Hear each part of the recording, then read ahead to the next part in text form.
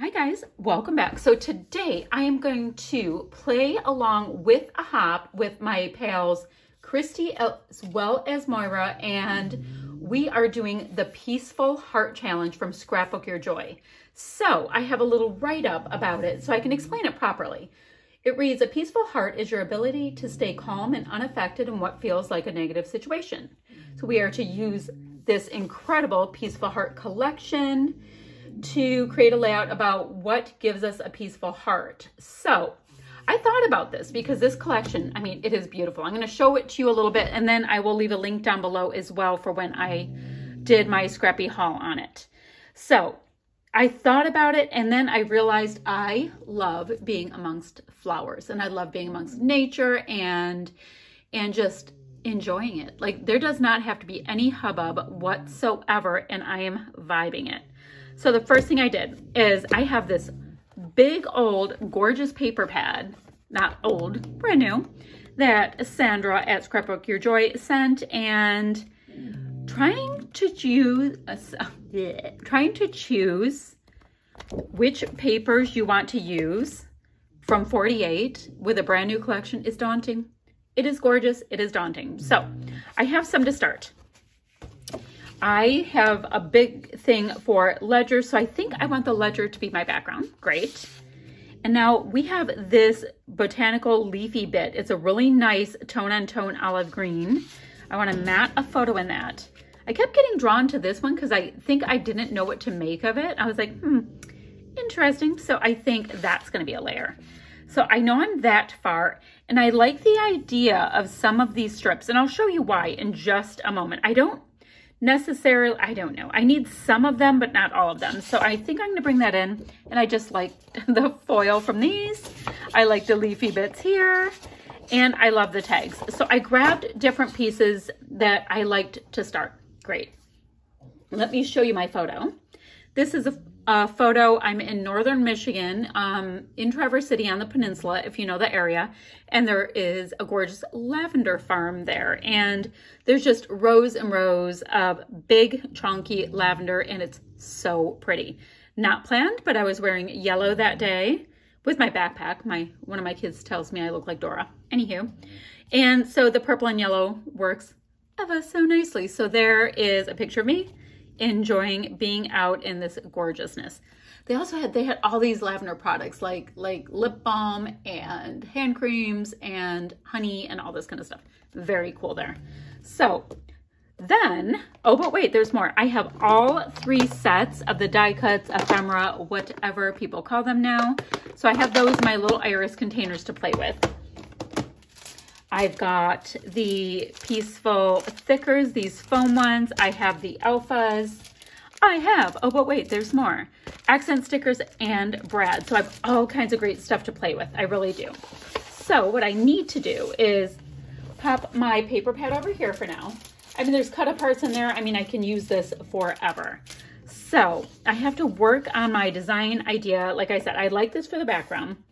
I liked leaving a nice border on my photos. I usually do that. I think it separates things nicely. And I know I want to create a nice mat for my photos. That's one of the things I love to do is a bunch of mats. Let me get my scufferator to make it nice and scuffy. I want to choose which tags I want to use.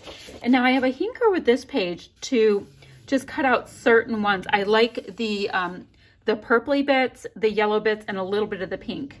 So I'm going to strategically cut out what I might like and scuff that up too. So it's going to take me a minute. I'm going to get my thoughts together just a little bit more, and I'll be right back. So I have a little traction. Let me show you what I did. I went ahead and gutted this gorgeous olive piece of paper here so that I could mat my photo with the same paper. And I ended up using 1, 2, 3, 4, 5 mats because I kept liking the next pattern paper and the next pattern paper.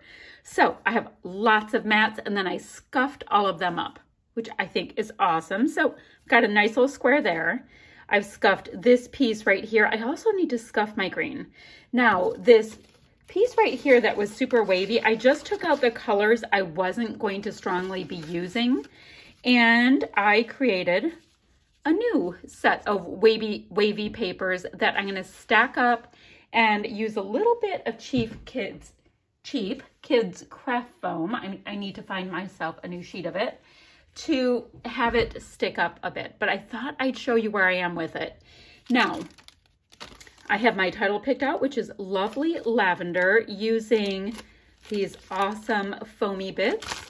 And I also picked out some of these floral pieces that I like. So doesn't mean I'm not going to, it doesn't mean I'm going to use them all, and it doesn't mean I'm not going to add more. But I do like to start picking and choosing things.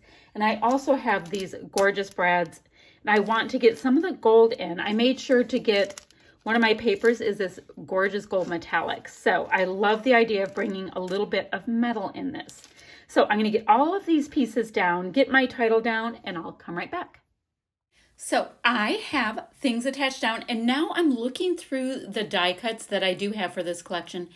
And I mean, I actually have all the die cuts for this collection, which it's almost hard to narrow them down when you want to use every one of your gorgeous things. But I was trying to keep to the color palette that I have here. Now this collection has this really gorgeous terracotta color as well, but I was trying to keep just a little bit, I don't know, just to these colors. I guess that makes sense. I don't know.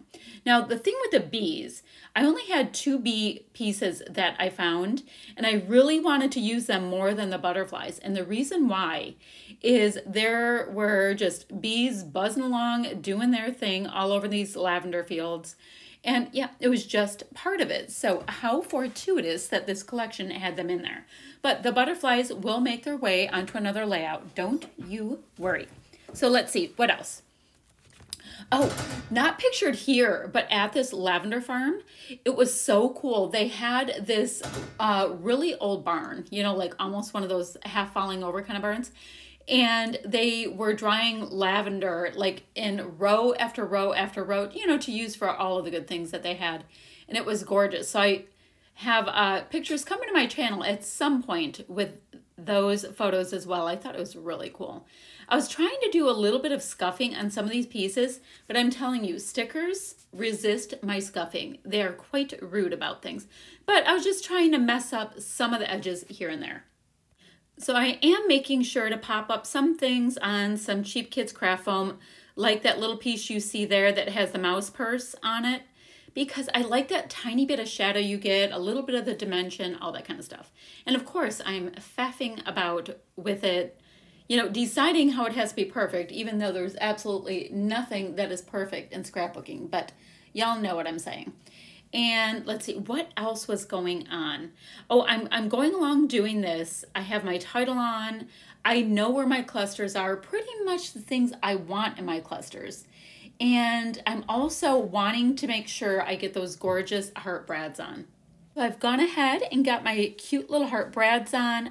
My clusters are finished up. There's some nice texture and dimension and all that good stuff.